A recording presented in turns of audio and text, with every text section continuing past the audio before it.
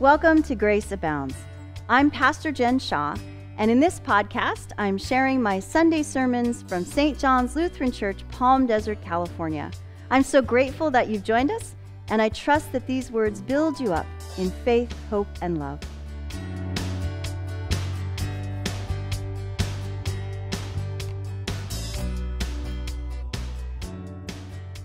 When I was at Fuller Seminary, I took a class entitled Conversion and the Process of Change.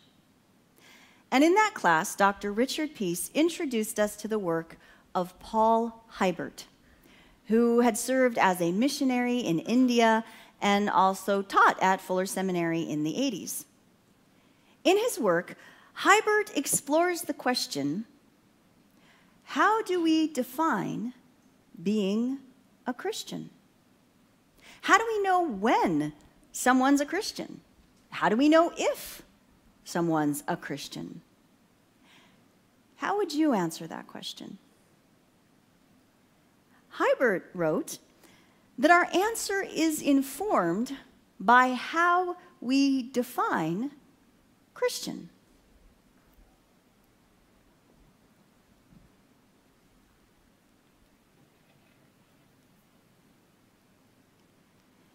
If we see Christian as a bounded set,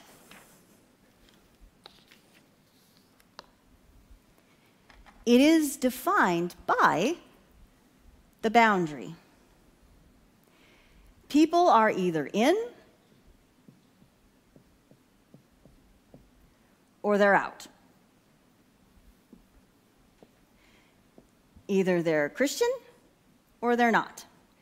And everyone on the inside is the same, a Christian, and everyone on the outside is the same, a non-Christian.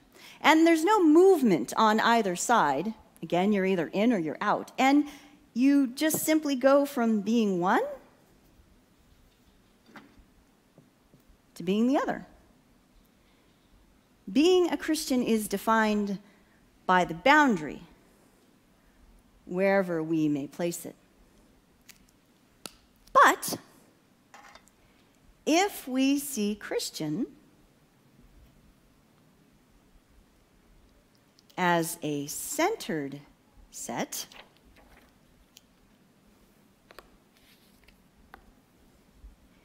it is defined by the center,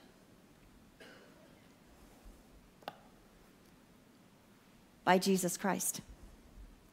The boundary is not the point. Everyone is moving around the center, Jesus. And we're all different, and we're all in different places in our faith journey, and there's movement, it's dynamic.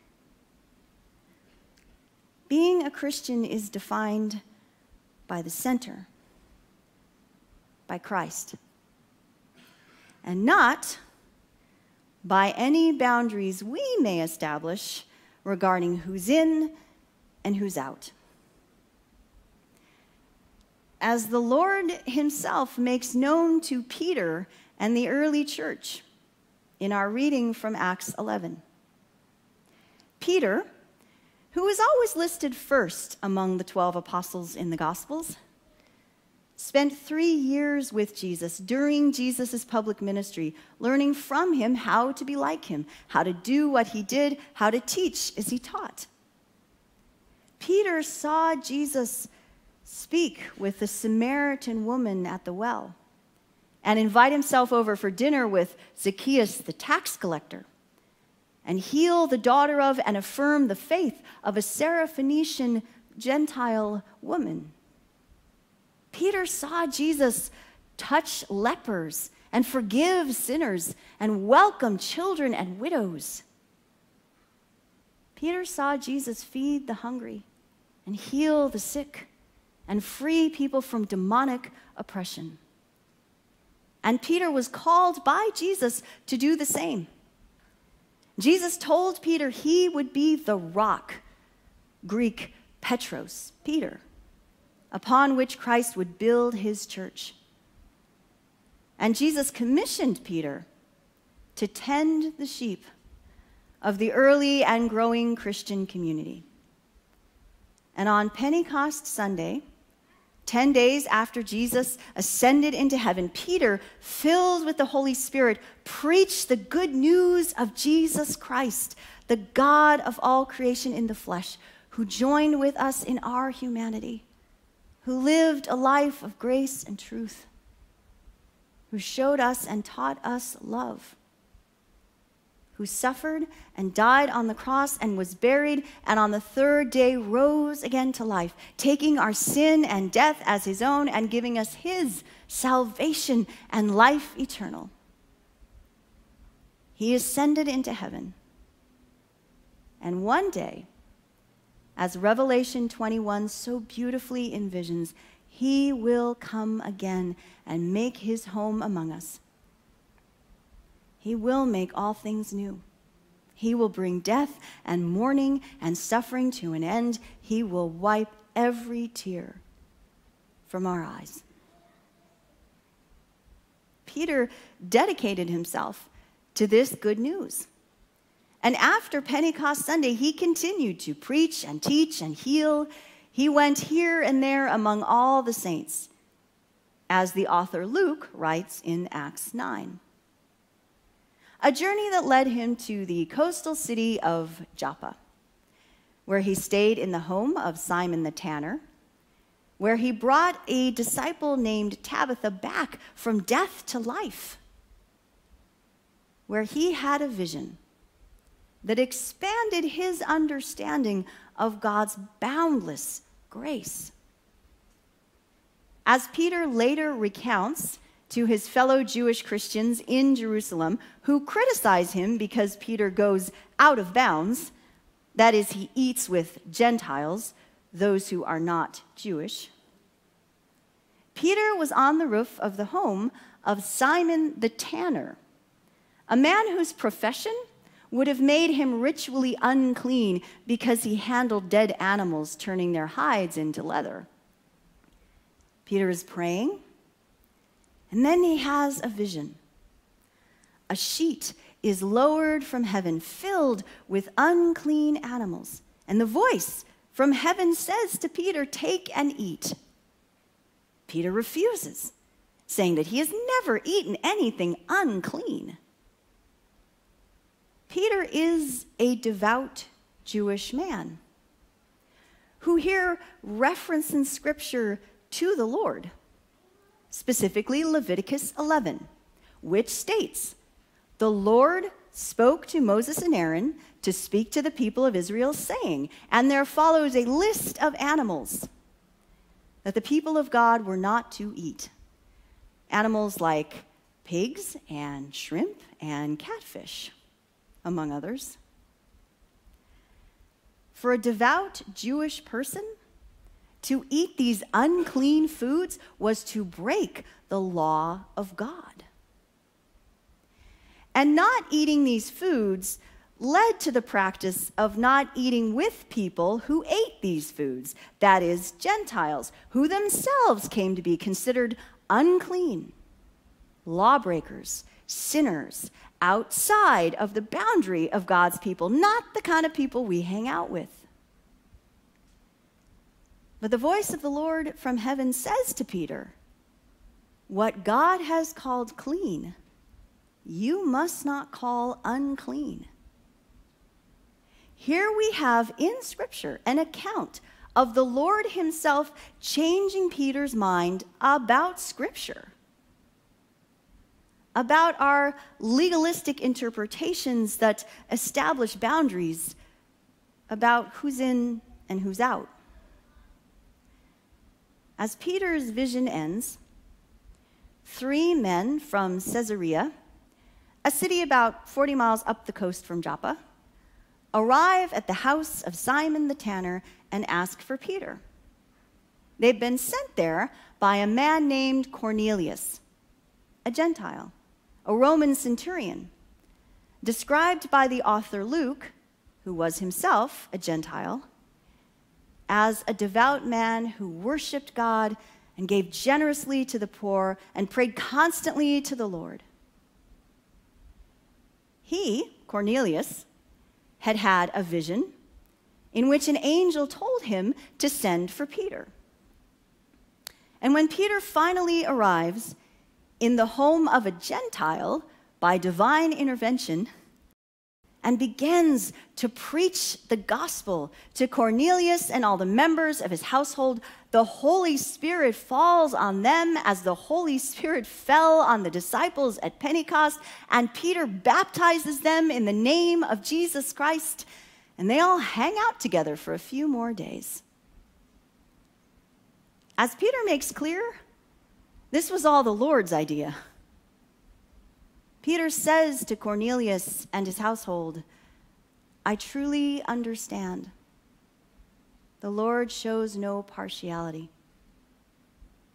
Peter later says to his fellow Jewish Christians in Jerusalem, who do eventually rejoice that God's grace has been given even to the Gentiles, the Holy Spirit was given to them, just as the Holy Spirit was given to us. Peter will later say at the Council of Jerusalem in Acts 15, the council that finally decided as a church body that Gentile people as well as Jewish people, so that is everybody, is welcome in the community of Christ. God makes no distinction between them and us. In other words, the Lord is not limited by whatever boundaries we may establish. God, our Creator, loves everyone and everything He has made. As Psalm 148 declares, the sun and moon and shining stars, the trees and mountains and rainwaters, the cattle and fish and flying birds, all glorify God in their being. God, the Holy Spirit, the breath of life who fills and sustains us, the one in whom we live and move and have our being, is at work in and through each and every and all of us. God the Son, Jesus Christ, came to save us all. No one is outside of the boundary of God's grace. No one is outside of the circle of God's care. Nothing can separate us from the love of God in Christ Jesus our Lord. Beloved, since God loves us so much, we ought also to love one another. As Jesus teaches his disciples, as we heard in John 13. On the night he was betrayed and arrested, as he was preparing to demonstrate his boundless love in giving his life for ours, as he was preparing his disciples for what was to come, Jesus said to them, "I give you a new commandment, that you love one another. Just as I have loved you, you also should love one another. By this, everyone will know that you are my disciples, if you have love for one another." Jesus does not say the people will know we're his followers by our doctrinal beliefs or our moral code or our church traditions. Those things are important, but they are not what define us as followers of Christ. Love is what defines us as followers of Christ. The love of Christ flowing through us, divine, generous, boundless love, agape love. Love as described by the Apostle Paul, who himself had a vision that expanded his understanding of God's boundless grace for all people. In 1 Corinthians 13, love is patient and kind and respectful. Love does not insist on its own way. Love doesn't keep score. Love doesn't celebrate when someone fails. Love celebrates the truth. Love looks for the best and never gives up and trusts in God. Love is not simply an emotion. It is an intention. Love sees and treats every single human being as a person made in the glorious image of God with dignity and value and worth. Love seeks the good of everyone and everything God has made. Love does not classify people as clean or unclean, worthy or unworthy, people we should hang out with and people we really shouldn't. Love is bigger than that. Love is boundless. Love never ends. Once when I was preaching, in the middle of a sermon, a gentleman who was sitting 3 or 4 pews back leaned over to his wife and said something, loud enough that I could hear he was talking, but not quite loud enough that I could make out the words. Later, after the service, when we were chatting in the back, the woman who was sitting behind them asked me if I'd heard what he said. And when I said no, she said that his words were, "It really is all about love, isn't it?" It really is. As the Lord himself makes known to Peter, as Jesus teaches his disciples, as the Holy Spirit is reminding us here and now, the question is not who's in and who's out of whatever boundaries we may establish.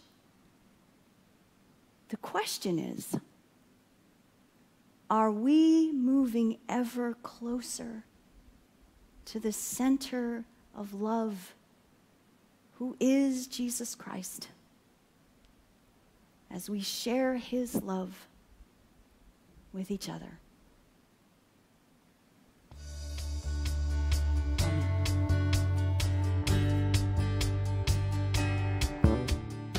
Thanks for listening.